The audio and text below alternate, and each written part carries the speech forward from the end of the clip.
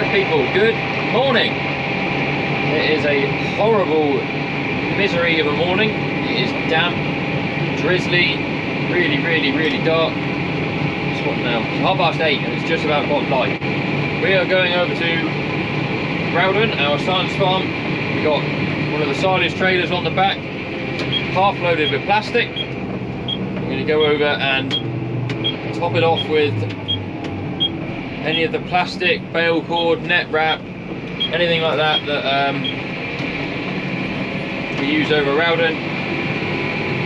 In the last 6 months, it's all bagged up, ready to go. Stick it in the trailer and then we'll take it up to BG Pierce this morning. Get it weighed in and recycled. I take about 2 loads a year up to Pierce's.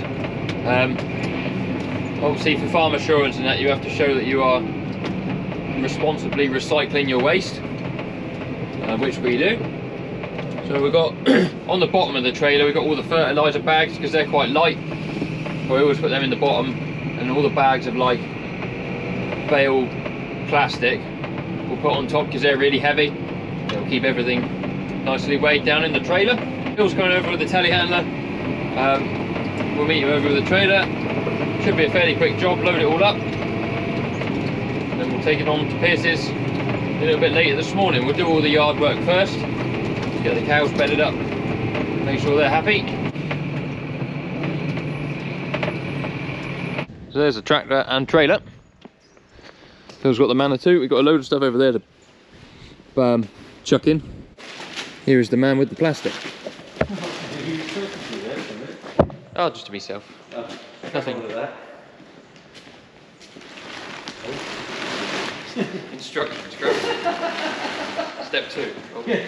That's everything in here cleaned up, so we try and keep it separate. So like this one here, for example, is all bale net, a little bit of cord, and the rest of them plastic. That's plastic. There's a bit of plastic pipe in there as well.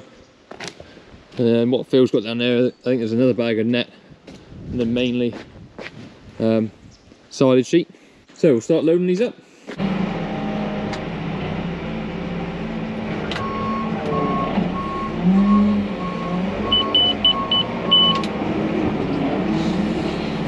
Right, that's all the ones from the shed. These are the big heavy ones. They've got a degree of water in them, which is a bit upsetting because you end up paying to recycle water.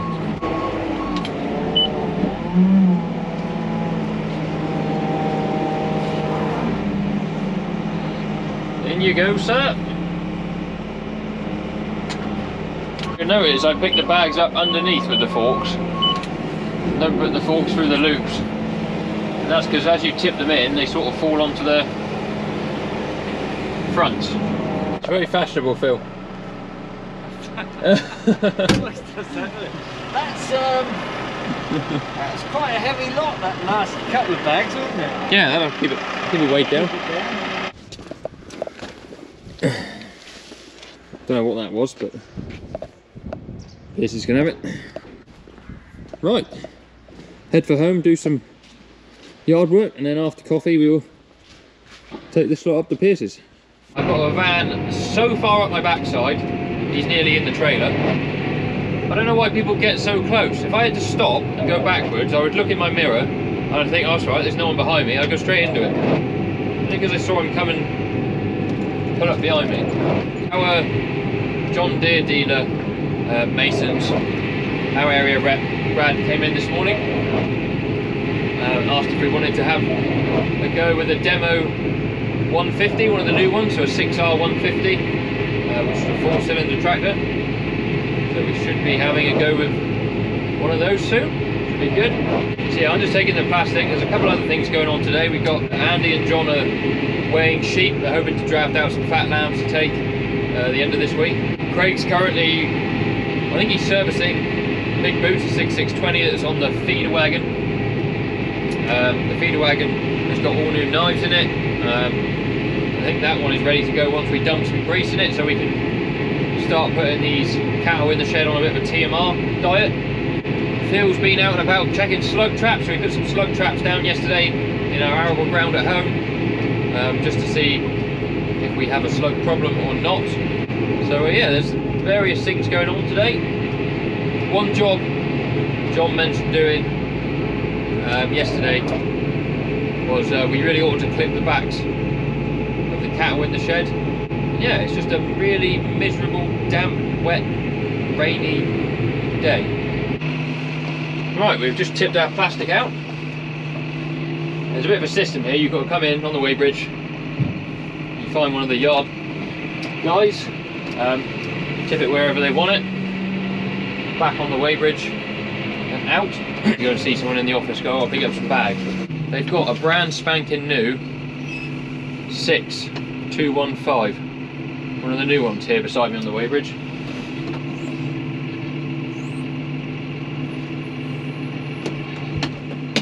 Hell of a thing. 6R215 Masons. Looking the business. Right, we're off. Had a catch up with a couple of mates, which is good. Got our new dumpy bags in tow, also very good. They got some lovely tractors in their yard at the minute. They bought one of the new 185, so 6R185, which is sort of like the new mid-tier model, which they really enjoy. They've also got a 6R215, as they was parked beside the weighbridge. They've got that on loan from Masons whilst they're waiting for the delivery of their new 6R250. They traded that one in for a new one. Right, I am now back at the yard. Just going to take this trailer off. I really like this Fleming trailer. Pulls really nice, holds a lot of stuff, some beautiful tyres. A couple of things about it I don't like. The paintwork isn't the best quality, especially inside. It's lost nearly all its paint. And I know trailers wear because you use them and everything, but the paint on this compared to the paint on these just isn't that good. I mean, to be honest. Other things, we always leave these trailers tipped up so the water can come out. You can see they've got brackets on the front there. On this one, there's one made on the trailer already. But to get this into the right place, you have to go underneath a tipped body of a trailer. So you are relying completely on the fact that the hydraulics are not going to fail. They shouldn't, but how is that, you know, safe? Got to take this out and put this up in the right place. I got the trailer a bit high, let's put it down a bit. So I've got to put this up whilst being nearly underneath the trailer, like so. Put that pin back through and then let it down. That keeps it in the air. It's a great idea to keep the trailers up in the air, keeps the water out of them, but you shouldn't have to go underneath. That's just not good.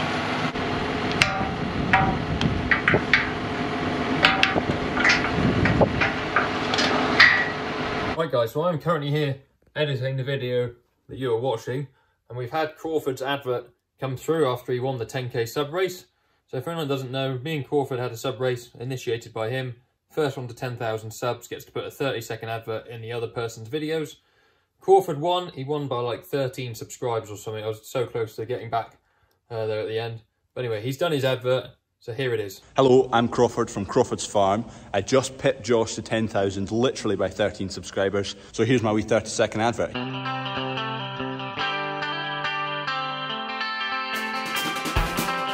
One last thing, please go and subscribe to Josh because he was up for the challenge. It was a really good race to the last second. Scotland just beat the English this time, but we'll have another challenge in the future. So go and subscribe somewhere down here and like the video as well. This is Lulu, by the way. I've probably gone over the 30 seconds, sorry Josh, but this is an advert for your channel. Cheers, see you in the next challenge. I just want to say a huge thank you to Crawford for putting the sub race on. I had great fun doing it. We've all gained quite a lot of subs and following from doing it. It was a great idea. Really enjoyed it. Really hoping we can go and visit Crawford next year. After we get married, possibly want to go up to Scotland for a bit of a mini moon. So I haven't told him that yet, but hopefully that is on the card. So back to the video. And don't forget, sub to Crawford as well. Socky. Sheep.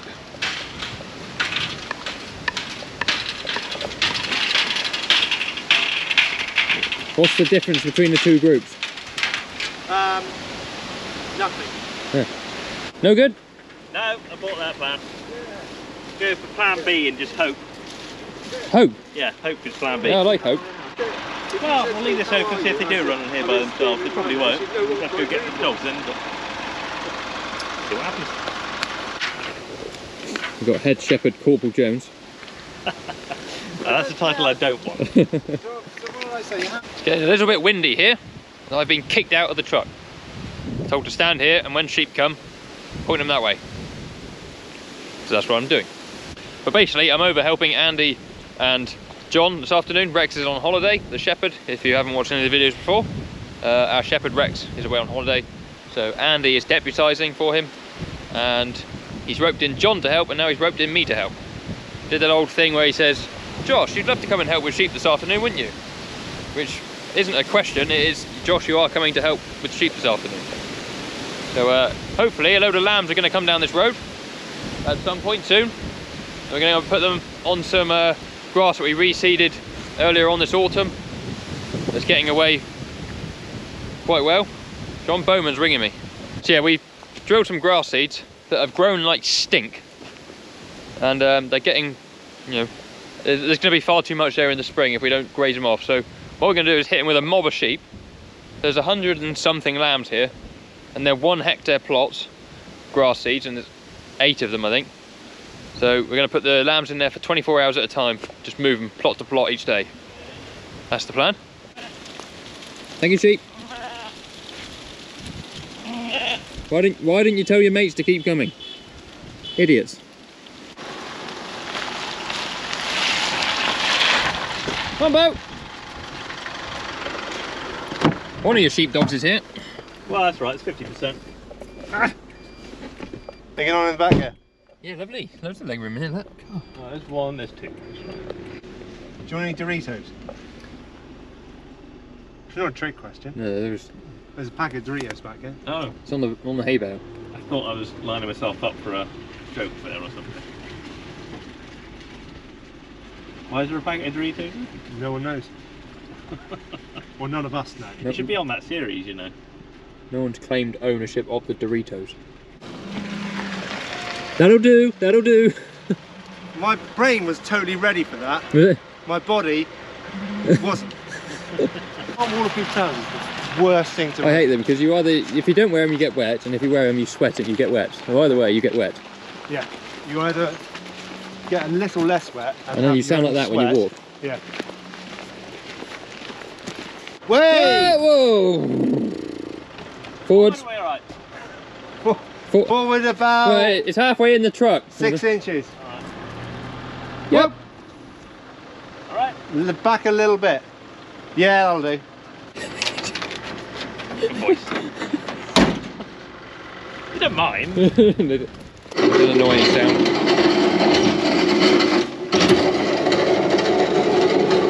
Now I'm not aware of the procedures. Do you load the top first or the bottom first? Top. Top. I'll run right up, John. What? I'll run right up. Alright. Okay.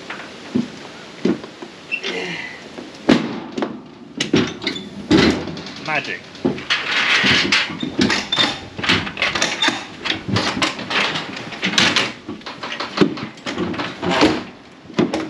That looks a bit broken. Yeah. We tried to fix it, but I think you tried to fix it, didn't you? I did fix it. Yeah. What f***ed it up is the gate. It's under there. Oh, yeah. That's what f***ed it up.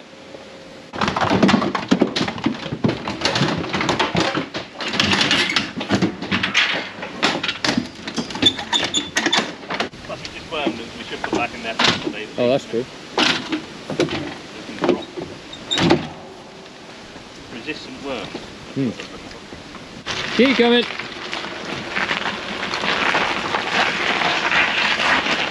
It was annoyingly good. Oh, yeah. Sorry to disappoint. It would have been fantastic content if you tipped it in the ditch. In the top deck. And I kept going, of course you get a hell of a lot in there. But someone left a bit out the front, so they're just going down the bottom. I've got 60 on the top. No, you haven't. Now, don't you just love a gate that is hung perfectly like that? Oh. Right, all aboard HMS Victory. Right, we are back from helping Team Sheep. John has just gone down there with the 54, 55 Fergie. He's got the pallet forks in the yard. He also wants a bucket, so he's going to put the bucket on, put the pallet forks in the bucket, and then we're going to head down to where the calves and stores we've got down the bottom of the farm are. Move their 2 feeders that we feed with the John Bowman home mix every day. And then he's going to try and level off the ground around where they've been eating a silage feeder. So I got a couple bags of creep in the Pioneer. We'll take that one down, and when he's ready, help him move them and set up the feeders and feed them. Right, we're in the field. We want to move the cattle too. Craig's down here doing the hedges. He's having a committee meeting with John. Soon be time for these boys to go in with the sheep. I think the platform ones or the science ones, the rams have gone in already, but not the farm ones yet. Go, cows, cows, cows!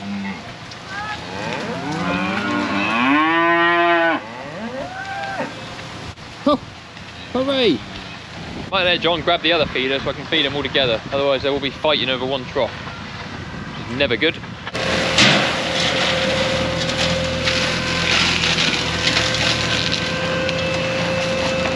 Right, so we fed them.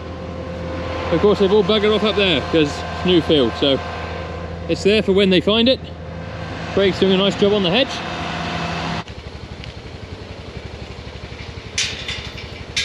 I have a feeling there's a fox about somewhere. Something just smells a bit foxy. Or it's foxy toads, you know. There's some of the wheat, not looking too bad. Me and Phil put out some slug traps yesterday. He reported back there is a presence of slugs, so we might have to put some pellets on. I won't be doing that today anyway. Right, wagon is all on and hooked up, so tomorrow when we want to feed them, it's all ready. I think we just need to stuff a bit of grease into it, unless Craig has done it, I don't know. I'll ask him when I see him. But yeah, wagon's on. There's new knives inside. Oh, I can't see, the window's dirty. But there's new knives, so hopefully it's going to chop up the bales really well. Also made a bracket for control box, so that is fixed in there rigid, which is good. It'll be married up to this one for the winter. That'll be a good job. I'm going to get the pusher upper, technical term, and go and push the feed in for the cattle so that they can reach all of it. And then tomorrow when I want to feed them with the wagon, they've got a clean slate to start. I need you. Oh, just about. They've done a good job of eating up these bales, these cows. Obviously got a good appetite. We've got a new tyre on our pusher. That'll do a good job hopefully. Get there, so it's just touching the ground, start spinning. And then you just flick the bit you want to push in. These guys at the end haven't got any. I'll have to move some up. Everyone has now got some food for the evening. I'll keep them all going until tomorrow, and then we'll feed them properly. Right there, cow. That's fish. That one's called Fish because it managed to hook itself with a snappy clip through the lip when he was a really young calf. He's quite friendly. Right, I need to do some paperwork for about 20 minutes, and then I had a puncture on my truck last week, so I got a new tyre that I need to put to the underside of my truck as a spare. So I'll do that before I go home. Right, now I have myself back in my truck here. Oh, dog. I got a dog. A new tyre, because I had a blowout on the way home the other night. I had to put the spare on. I haven't seen daylight in a while. So get this one out and put it back on the underside of the truck. So I got the back of my truck back.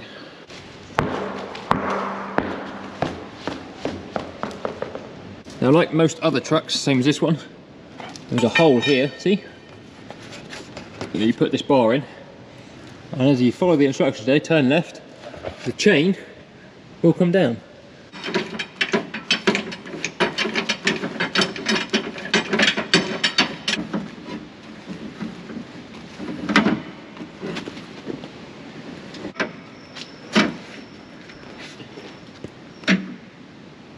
Yeah, and that's my spare tyre on the bottom of the truck. Huh? I bought a cheap one because the one that was on the spare underneath that I used, it's actually quite a good tyre, so I thought we'll leave that one on. Put a cheap one as a spare if I ever need it, if I ever get in trouble. There you go. Yeah, very helpful, aren't you? Very good. Right, that's going to be everything for today, guys. So thank you very much for watching. If you've enjoyed the video, give it a thumbs up. Don't forget to subscribe to the channel, completely free, big red button down below. Just go and hit it. Links in the description to all my socials and merch if you want any of that, hats, hoodies, shirts, whatever. And yeah, thank you for watching. See you on another video very soon. Cheerio.